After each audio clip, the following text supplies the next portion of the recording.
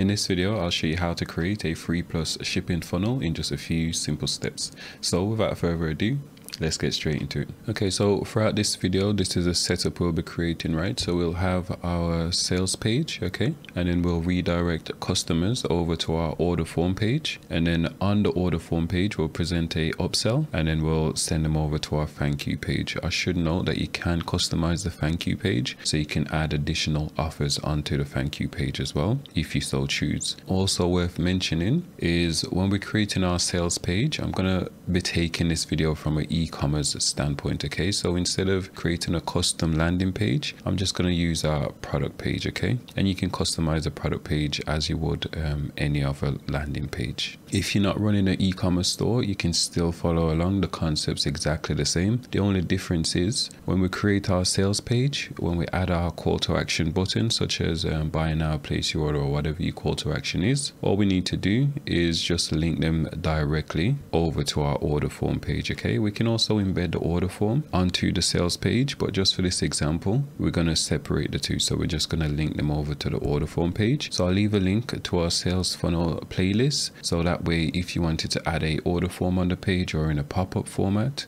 you'll be able to do so. So you can choose a relevant video from the playlist, okay? So with that said, let's get straight into the tutorial. So to achieve this, we'll be using WordPress as our content management system, and we'll be using WooCommerce for our products, okay? And we'll be using the all-in-one checkout plugin by WooSuite for our order form page and for our upsells as well. So just head over to WooSuite.com, go ahead and download the all-in-one checkout plugin. I'll leave the link in the description below. And with that said, let's head over to our dashboard. Assuming you've downloaded the all-in-one checkout plugin, just go ahead and upload the plugin. So we'll go plugins, add new, go ahead and upload and install the plugin. Once you've done so, you'll see this WooSuite menu here. Go ahead and click activate, enter in your license key, then it will automatically redirect you to this add-ons page. Okay, and then from here we can just scroll down and just enable the all-in-one checkout plugin. So I'm enabling the free version and the pro version, okay? So now with that out of the way, we also need to install WooCommerce for our product management. So we just navigate again to plugins, add new, and then this time we can just search for WooCommerce, okay?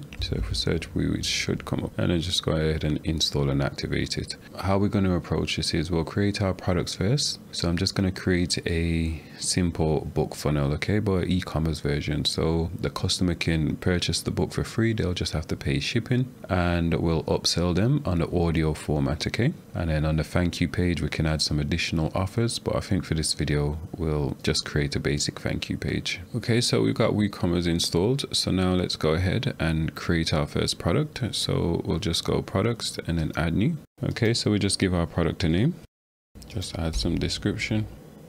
Then we'll set the price to 0, and we'll create a new category for this particular product as well. So we'll just create a book category. We'll add our featured image. Okay, so now we'll just hit publish. Hit fine. So now we'll add our second product, which will be our upsell offer, okay? So I'm just going to click add new again, and then product.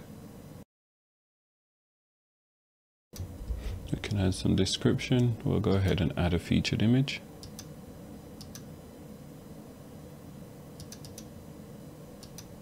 For the price, this time we'll say $49, and then we'll place it in our book category as well. So before we publish this, we want to set the visibility to private. So it says visibility here. Currently it says public, so we'll click edit, and then we'll set this to private, and then okay. And then now we can go ahead and update it, okay? Okay, so with that out of the way, we can go ahead and view all products. And then you should be able to see the products in which you just created, right? So we've got our audio version, which is private, and then we've got the book here, okay? So we can view the book, and this is how it looks currently. So that's fine.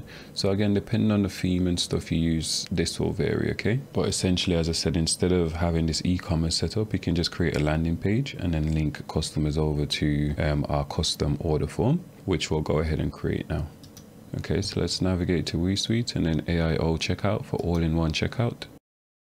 Okay, so now we'll go ahead and click create checkout. Okay, so this is our default checkout form. So we've got things such as our billing details, shipping details, and so on. Okay, if we want, we can add new fields to our checkout page. and we can also rearrange them as well and just hide specific fields. Okay, so I'm just going to keep everything as standard for now. And we can add a multi-step checkout as well by clicking this plus icon. Where it says products, we'll go ahead and ignore this for now. Since we're using the e-commerce setup, we'll ignore it. So we'll allow customers to add the products to cart. Okay, so if you're using a landing page instead of the e-commerce setup, under products here, all you do is you just go ahead and add the product which you just created, right? So we'll just select My Awesome Book. Okay, so we'll add the My Awesome Book to this checkout form. Once we finish configuring our checkout form, then we'd get the link to this checkout form, and then we'll just basically link our call to action to this checkout form. Okay, it'll make sense in a minute, but for now I'm just going to remove this simply because we're going for an e-commerce setup. Okay, so we'll navigate to design. Okay, and then here we can choose from our pre-designed templates. There'll be more coming in future as well, and in the next update you'll be able to just create one from scratch completely. Okay, so we'll head to our thank you page, and here it's saying, do we want to enable the thank you page from the global checkout? Since this is your first time creating one, I'd select no, because there wouldn't be a global checkout, if that makes sense. And then here we can choose our thank you page design, or we can create a custom one. Okay, so I'm just going to select a default one for now. I'll leave a link on screen and in the description below to our video showing you how to actually configure this thank you page. So when you create a custom thank you page, you can add additional upsells, you can add a post-purchase survey, and so on. Okay, but just for simplicity, I'm just going to select one of our pre-made templates. And we'll navigate to settings. We'll go ahead and enable this, and we'll set this as our global checkout, and then we can just say, we can call it default, for example. So it's just for internal purposes. So for the slug, again, if you're creating a landing page, this slug would become super important because this is a URL you'd link from your landing page, right? I'm just gonna leave it blank for now. We're gonna display this checkout to everyone. We've got the option to show it to a specific user role, or guest users, which are users logged out of your site, but it doesn't make sense for this situation. Custom checkout button text, we're just going to leave it as default. Close the checkout after X number of orders. Again, we'll ignore this option. Enable Google address autocomplete. I'm going to leave it disabled for now, and I'll leave a link on screen to a video showing you how to enable this. Okay, so let's hit save changes, and then we'll navigate back to our general settings, and then we'll click on settings here. Do we want to allow customers to edit their order whilst they're on the checkout page? I'm going to leave it enabled for now. We can add our logo to our checkout form. We can add some copyright text, right? Permalinks, that's fine. We can enable Google reCAPTCHA, and we can add our Google Map API key as well. Okay, so that's fine. So I'm going to actually enable direct checkout here. Okay, and I'm going to show the buy now button and the add to cart button. So let's just hit save changes. We can rename the buy now text as well. Right, so now let's view our product page again. So this is our product page. Let's refresh this. Okay, so now the customer can add it to cart, or they can just click buy now. So if they click buy now, it should take us directly to our custom checkout, which we've just created. Okay, and here we've got our book added to our basket, which is fine. Now we'll go ahead and add our upsell offer. Okay, so let's navigate back to all-in-one checkout, and we'll click on order bump. So in future, this will be renamed to campaigns, I believe, because you can add numerous different types of campaigns in it, not just order bumps. And there'll be more added in future as well. So I'm going to click add new order bump, and then we'll name this one book. Okay, and I'm going to add the product that we created for our upsell. Okay, so I think it was My Awesome Book or My Awesome Audio. Yep, so we'll select this and we'll just click add product. Okay, so we've added our product here, fine, and we can give customers a discount if you want. So we'll say a 10% discount based on a regular price. Okay, and then if they accept this offer, we'll just add it to their order. Okay, for the display position, I'm going to show it below the order summary. For the rule priority, I'll just leave it as 1. It's just in the event that you got multiple different upsells running. If a customer matches multiple rules, then the rule with the highest priority will trigger for that particular user. Okay, so we'll navigate to design. Then we can give it a name. So where it says title, it will basically display the product name. Okay, so in this case, I'm just going to totally customize the title. So I'm going to say get, and then for the copy, I'm going to say, now we'll create our call to action. Okay, and that looks fine. We can also change the design. Okay, so I'm going to leave it as the default for now. And then for our conditional rules, we'll go ahead and only show this offer when a customer's purchased something from our book category. Okay, so we'll select book here, and then we can go ahead and hit save. Okay, so that's saved fine, so we can X these off. Okay, and now when we refresh our checkout page, we should be able to see our upsell offer. So, okay, and that looks fine. So this is how we'd actually create our free plus shipping offer. Okay, currently our shipping showing as free.